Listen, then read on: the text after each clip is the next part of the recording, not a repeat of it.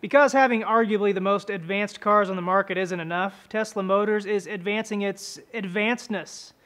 Yes, I made that word up, but this is real, internet access in cars. Tesla's electric marvel, the Model S, already has cool features like a 17-inch touchscreen, but now it's partnering with AT&T for onboard internet access. Besides adding the ability to surf the internet and watch videos in the car, CNET reports the cellular connection, modem, and SIM card will also communicate performance data for remote maintenance. Sounds awesome, but what's all that diagnostic chitter-chatter going to do to my data plan? Well, SlashGear says by identifying which data is being used by the Model S's systems and which is being requested by passengers on their devices, AT&T will be able to handle split billing. AT&T's Senior Vice President Chris Penrose made the announcement at GigaOm's Mobilize conference in San Francisco Wednesday.